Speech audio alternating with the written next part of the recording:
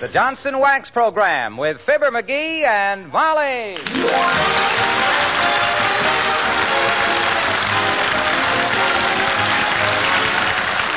The makers of Johnson's Wax products for home and industry present Fibber McGee and Molly with Bill Thompson, B. Benaderet, Arthur Q. Bryan, and they call me Harlow Wilcox. The script is by Don Quinn and Phil Leslie, and the music by the King's Men and Billy Mills Orchestra.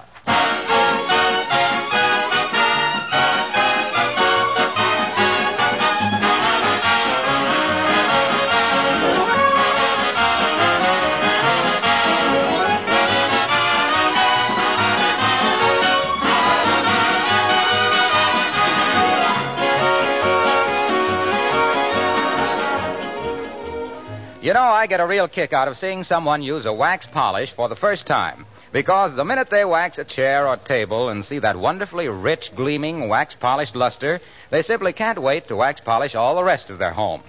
I think you'll be that way, too. And here's why. For one thing, your floors, when wax-protected, have a rich, mellow beauty that sets off your furnishings to full advantage. Then Johnson's Wax brings out the beautiful natural grain of things like tabletops and gives them a truly gorgeous, sunshiny luster. Furniture glows and sparkles handsomely. Leather articles and picture frames have that rich, tasteful, well-preserved look.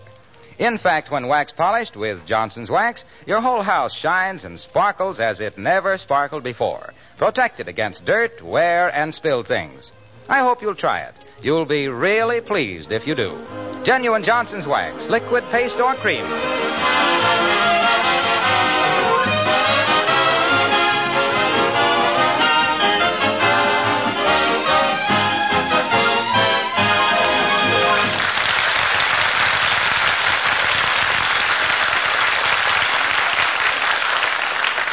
Valentine's Day is come and gone. Lincoln and Washington have had their birthdays. In fact, it might as well be spring, which is about the time the Squire of Wistful Vista starts writing his Christmas thank you notes, urged on by his conscience, otherwise known as Mrs. McGee. And here, about to start the job, we find Fibber McGee and Molly.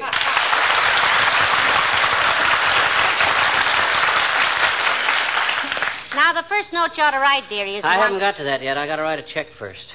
Whom to? The Elks Club, $5. Heavenly days, have you ripped the billiard table cloth again?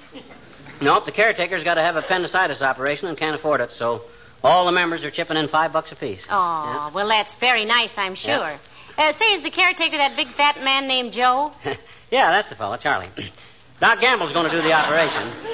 I never knew Dr. Gamble to wait till somebody had enough money before he'd operate. Oh, Doc don't care, but the boys at the club say they hate to see a pot opened without a few chips on the table.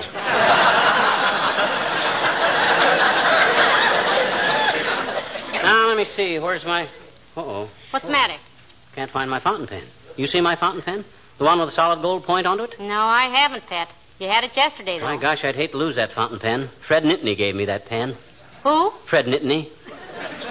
You've heard me speak of Fred Nittany from Starved Rock, Illinois. He's the guy that I and he used to have a vaudeville act together in vaudeville. Oh, sure. That Fred Nittany. Mm-hmm. Did he give you the pen for Christmas? No, he gave me that pen in 1922. We signed our first contract with that pen. Oh, with the Orpheum Circuit? No, just with each other. I promised I wouldn't sneeze while he was juggling, and he promised not to mug while I was singing Give the Baby a Lacing, Mother. He just threw another shoe. That was one of my... Come in. Hello there, kids. How's everything? Oh, hello, old-timer. Everything's fine, thank you. Yeah, except I seem to have lost a very valuable fountain pen. Lost a what, Johnny? I lost a fountain pen, eh? That's too bad. I'd let you take mine, but I haven't got one. Well, this pen of mine has got a lot of sentimental value to me, old-timer. My old vaudeville partner gave me it. Your old what, Johnny? My old... Gee willikers, were you in vaudeville, Johnny? So was I. Well, were you really, old-timer? What kind of an act did you have? Magic, daughter. Used to saw a lady in half, but I couldn't stand it very long. Why not? Hey? I says, why couldn't Well, sir, every time I'd see my assistant off stage, he'd kind of laugh and say, "Who was that lady I sawed with you last night?" I got so sick of that joke, I give up the act and joined the CBs. That was right after Pearl Harbor. You mean Pearl Harbor? No, Pearl Harbor, daughter. She was the girl I sawed in half. She took on so much weight it stretched my act 10 minutes, sawing her in two. I had a song and dance act myself, old-timer. Yeah. The only way I can get my husband to dance even now is to pay him for it. That's pretty good, daughter, but that ain't the way I heard it. The way I heard it, one feller says to his doctor, he says, every time I eat strawberries, my skin breaks out. Can you cure me? I don't know, says the doctor. I hate to make any rash promises. Well, I hope you find your pen, Johnny.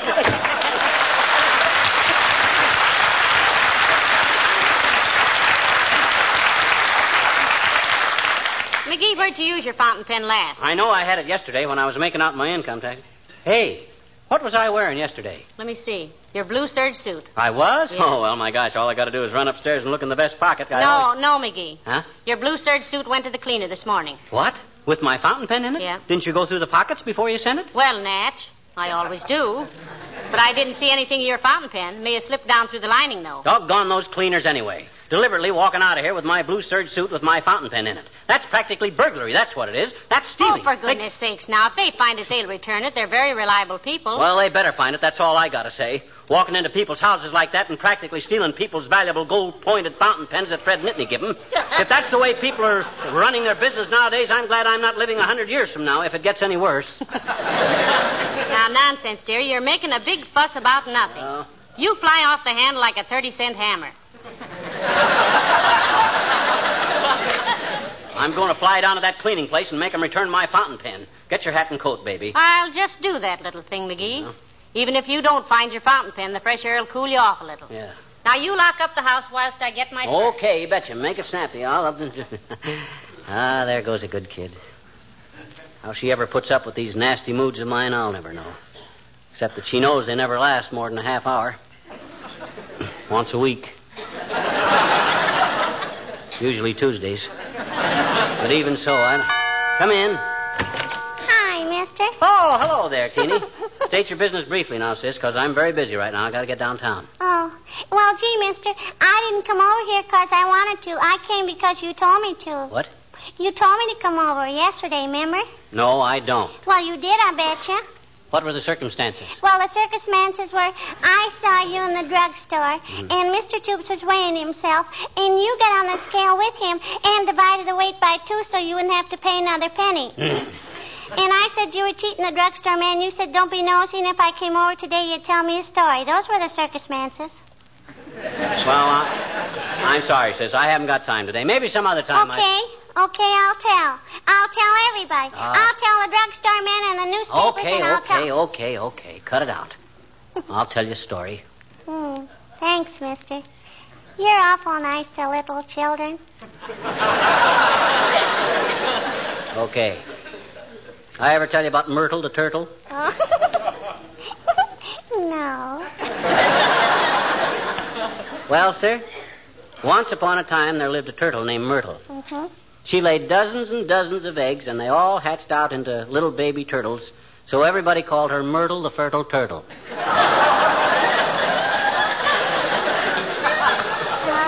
One day there was a big earthquake, which threw Myrtle over on her back. And when a turtle gets through on its back, it's just simply helpless. Yes, sir. Well, sir, the baby turtles were too dumb to know what to do. They thought Mama was just taking some exercises, so they hung around and watched while she kicked her legs this way and that, jerking and twitching. And she made so much commotion that some turtle hunters saw her and grabbed her and all the young turtles and sold them all to a restaurant, and they all wound up as turtle soup. And you know what that all goes to prove, sis? Sure I do, I betcha. What? Just because you're upset about something, you don't have to get everybody else in a stew. Right. Good night.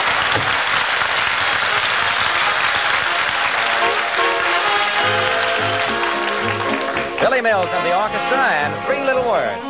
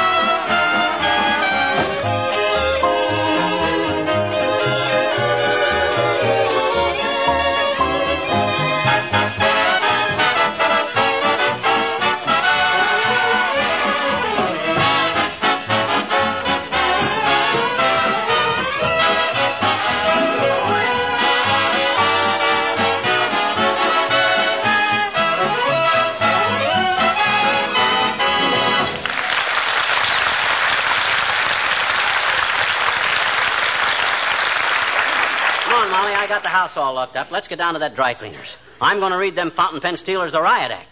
I wouldn't be a bit surprised if they'd planned this whole thing. Just waiting for a chance to get my gold-pointed fountain pen. I'll bet you're right, McGee. You betcha. Yes, sir. I'll bet they invested $50,000 in that dry cleaning plant 19 years ago with the very idea in mind of someday getting a hold of your $5 fountain pen. Well, that ain't so silly. How about the time I left my wallet in my gray pants with $17 in it? How about that? Well, how about it? They returned it the next day, didn't they? Sure they did. And why? Just to keep me from getting suspicious, that's why. Oh. If they're out after fountain pens, they ain't going to monkey around with mere money. By George, Looks like we wouldn't be leaving for a minute, McGee. Come in. Hello, Molly. Hello there, Dr. Gamble. Come right in. Thank you. And what are you looking so sour about, persimmon puss? You'd look sour, too, Arrowsmith, if somebody had deliberately stole your solid gold-pointed fountain pen that had been given to you by Fred Nittany from Starved Rock. Not really stolen, Doctor. He left it in a suit that went to the cleaner, he thinks. Better be careful of those accusations, Chowderhead. Or one of these days you're going to be the surprised possessor of a slander suit with 2 pairs of pants. Incidentally, who's Fred Nittany, if anybody? Why, Fred Nittany's his old vaudeville partner, Doctor. He gave McGee the fountain pen years ago. Vaudeville? Were you in vaudeville, McGee? I used to go to the theater every week when I was a young man going to medical school. I don't remember seeing you. So what? I don't remember seeing you either. Well, the 15-cent seats were usually so far back. Oh, I almost forgot, McGee. Forgot what, Captain Happy? Are you coming to the board meeting at the Elks tonight? Only 10 or 12 left. I can't make it, Doc. I'm sorry. You take 6 for me, will you? I'll pay you later. Okay. Good night, Molly. Night. All right. Take 6 of what for you, McGee? What kind of a board meeting is it? Punch board. Oh.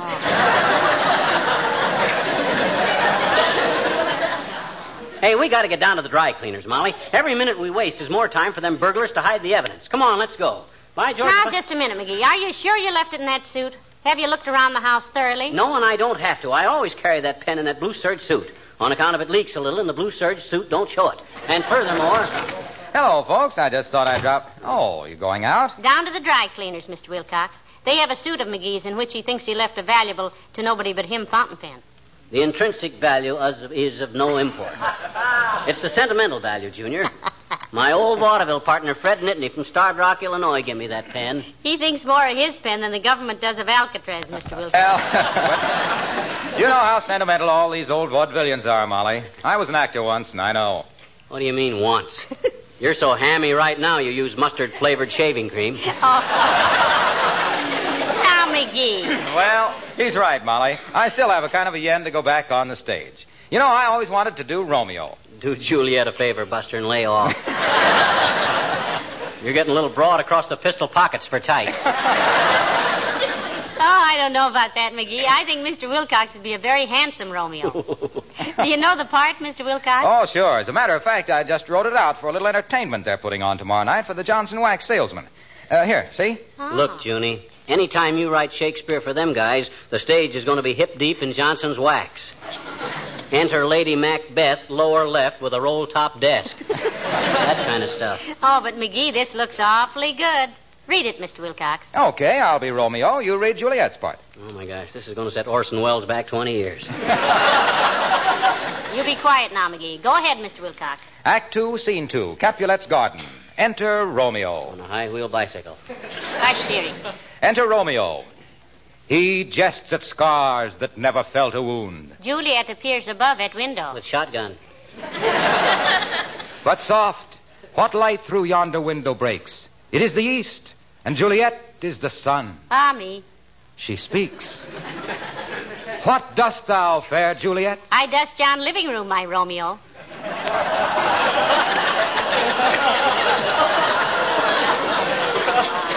My father, the Capulet, would have a prideful home. So Johnson's Wax protects his worldly goods. And I, no slave to household task, make light of labor thus so neatly foiled. Ain't this awful, folks? Ah, sweet Juliet, a goodly spouse you'll make, to know that dust and dirt cling not to wax-protected things. That's Capulet. Would that our love could be as well preserved. It can, my Romeo, and gleam as brightly as a Johnson-polished home. This very balcony from which I speak, its wood is shielded from the elements by wax. Where's the rest of this, Romeo? Or Mr. Wilcox? Well, that's all I had time to do. I'm going to finish it this evening. How do you like it? If you're asking me, Waxy, I'll settle for Olson and Johnson. Your Shakespeare's as phony as a 6-bit henna rinse. I thought it was wonderful, Mr. Wilcox. Have you got to go now? Yeah. I'll see you later, folks. Whence goest thou, Romeo? Homeo. Oh.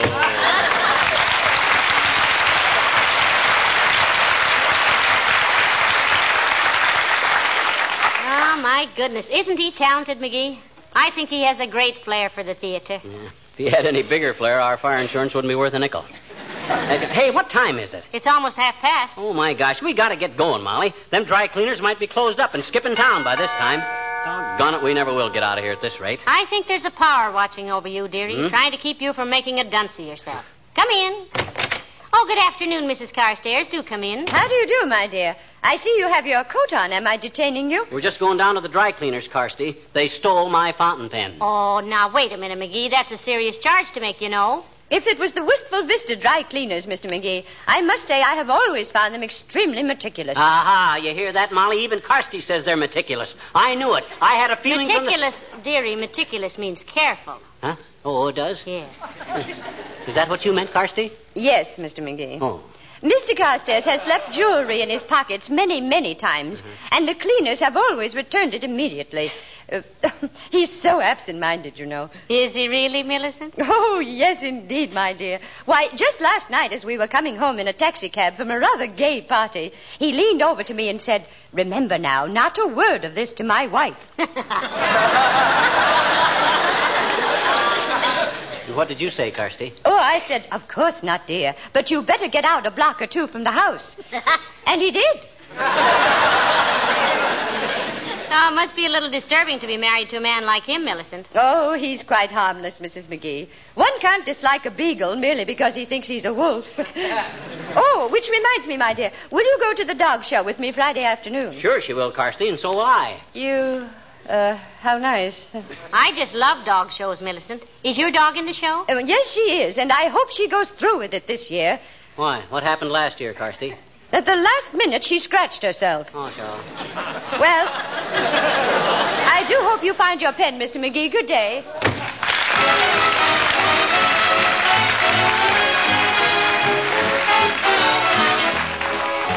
And here are the King's Men with Onesie Twosie. You'd never think arithmetic was something you'd enjoy. But when it's done a certain way, it's fun for every girl and boy. Onesie, twosie, I love you'sie, twosie, threesie, you kiss me'sie, threesie, foursy, kiss some moresy, let's go counting higher. Foursy, fivesy, man alivesy, fivesy, sixy, hug me quicksy, sixy, sevensy, this is heavensy, my heart's on a flyer. Keep the numbers going till the song is done. Love will keep on growing and we'll have lots of fun. Sevensy, eightsy, you're my datesy, eightsy, ninesy, ain't this finesy, ninesy, tensy, start againsy, onesie, twosie, I love you'sy. Oh, you gotta count onesie, twosie, 'cause I'm choosy, I'll kiss you, see, twosie, threesy, it's so easy, you kiss me, see, threesy, foursy, I adoresy, kiss some more, see, why don't we count a little higher? Foursy, fivesy, kinda jivesy, ain't it livesy, fivesy, sixy, nothing tricksy, hug me quick, see, sixy, sevensy, how it sends me, this is heavensy, my heart is slowly catching fire. Keep the numbers going till the song is done. Love will keep on growing and we'll have lots of fun. Sevensy, eightsy, you're my datesy, this is crazy. Eightsy, ninety, so refinesy, you are minesy. Ninety, tensy, ain't no endsy, start againsy, what a frenzy. And all because I love you.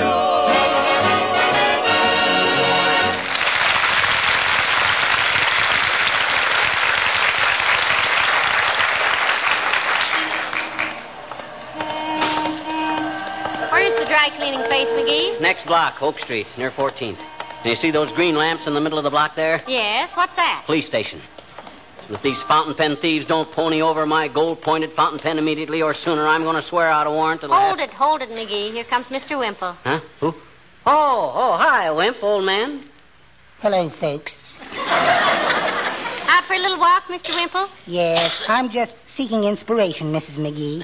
I find that walking helps me think. Inspiration for what, Wimp? Poetry, Mr. McGee. Oh. I have an order for some greeting cards, and I have to write them tonight. I think I have a good one for Mother's Day. Oh, I'd love to hear it, Mr. Wimple. How does it go?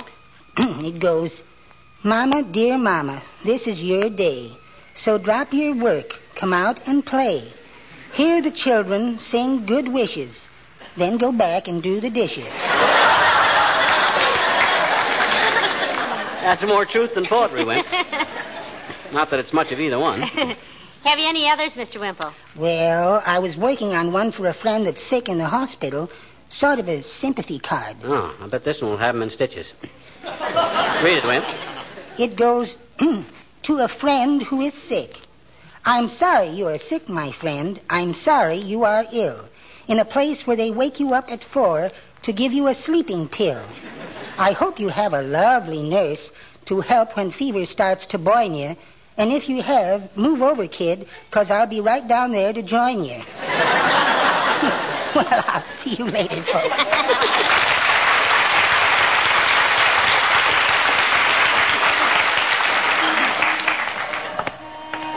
Here's the dry cleaning place, Molly.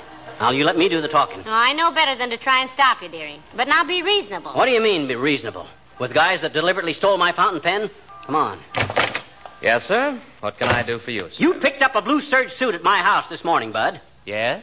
And my husband thinks he left his fountain pen in it. I know darn well I left my fountain pen in it. I always have my pen in that blue serge suit. Now, look, Buster, I want that fountain pen back, or by George... Oh, now, just a moment, sir. Give us a chance to investigate. I can tell you immediately if your pen has been found.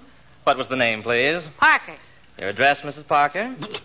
The name is McGee, Bud. Oh, well, which of you is making the complaint?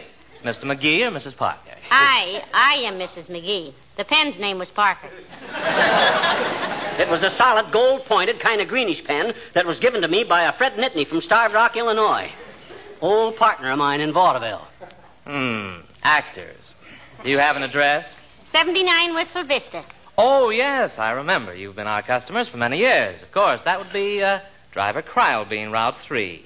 Oh, Miss Fregelhorn. Yes, Mr. Houghton-Trout. Was there a fountain pen in a suit from 79 Wistful Vista, Route 3? No, Mr. Houghton-Trout. 2 papers of matches, some pool chalk, a nail file, a rabbit's foot, and a ticket stub for the World Series of 1932. They're in the mail. Thank you, Miss Fregelhorn. No, I'm sorry, Mr. McGee, But you ain't half as sorry as you're going to be. By George, when a man trusts a business institution like this to be honest, and then has him walk out with a solid gold-pointed fountain pen that was given to him by Fred Nittany... Now, wait a minute, McGee. I'm sure, Mr. McGee. You're sure? You ain't as sure as I am, Buster. I'll bet you got that whole back room there stacked to the ceiling with stolen fountain pens. Deliberately walking into people's homes and taking suits full of fountain pens. That's larceny, Bud. And by George... May I ask one question, Mr. McGee? Certainly, Mr. Houghton-Trout. And make it snappy, Bud. One question. What is it? How would you like a good poke in the nose? Oh, my goodness. Oh. Not only a burglar, but a tough guy, eh? Come out from behind that counter, Buster, and I'll fix you up a knuckle sandwich. Nobody can talk to me like... No, stop it, both of you. Mr. Houghton-Trout, what is the procedure when somebody thinks you have something and you think you haven't? The proper procedure is to make out a claim blank. Well, give us one, please. Certainly. Here you are. I don't want to make out a claim. I want to bust this fresh guy right in the beezer. Fill it out, dearie. Well, okay. Where's the pencil? They have to be filled out in ink, Mr. McGee. Here, use my pen. I don't want any favors from you, Si. I'll use my own pen. Now then. Name and address. Describe the lost article. Approximate value. McGee? Huh? Where'd you get that pen you're using? This pen? Well, this was given to me by Fred Nittany from Starved Rock.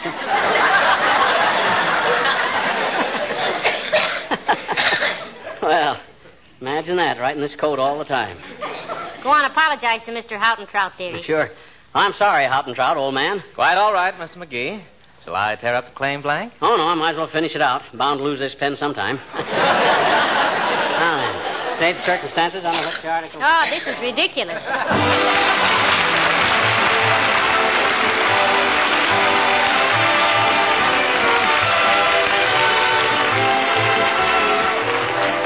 The next time you tune in Fibber McGee and Molly, the not-so-merry month of March will be here. How is March around your particular part of the world? Quite probably a little on the wet side. And you know what that means. More mud and dirt tracked into your nice, clean kitchen and hallways. Well, this March, why don't you save yourself a lot of work and worry by using Glow Coat on your linoleum? No matter how much mud is tracked in, you can have a sparkling, clean floor in a jiffy with Johnson's Glow Coat. Just wipe up with a damp cloth, and it shines like new again. It's no trouble at all to Glow Coat linoleum, of course. Just spread it around on the floor and let it dry. Glow Coat shines itself, does all the work. In 20 minutes, your floors are wax polished and beautifully shining, never streaked or uneven. You'll be glad to know that the tough film of Glow Coat protects your linoleum, too, against dirt, wear, and spilled things. That means its bright colors and attractive patterns will stay new-looking far longer. Why not have your linoleum ready for bad weather by using Johnson's self-polishing Glow Coat?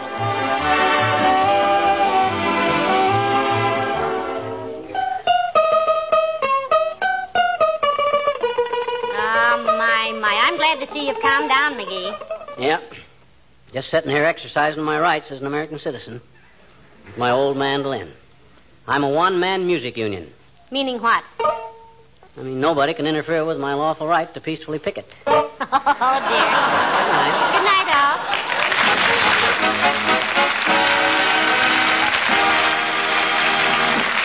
This is Harlow Wilcox speaking for the makers of Johnson's Wax Products for Home and Industry, inviting you to be with us again next Tuesday night. Good night. This is NBC, the National Broadcasting Company.